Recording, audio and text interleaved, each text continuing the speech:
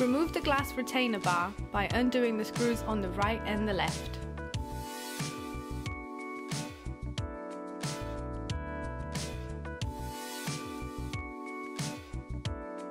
Using the sucker pad provided, remove the front glass.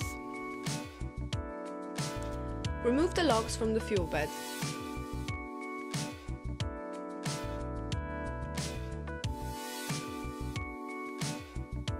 To remove the fuel bed, undo the screws on the left and the right, which keep it in place. Lift up the fuel bed and disconnect the flicker unit. Please make sure when you come to replacing the fuel bed to reconnect the positive and negative wires to the correct point.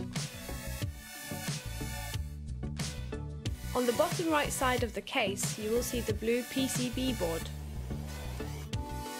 Simply remove the connections and replace like for like. You may want to take a picture or mark the wires before you unplug them to ensure that they are reconnected back into the correct port. Once completed, you may want to test the fire by turning it back on at the mains. For safety, please remove any tools used from inside of the fire and refrain from touching any of the fire's electronic components during this step. Once completed, simply reverse steps 1 to 5.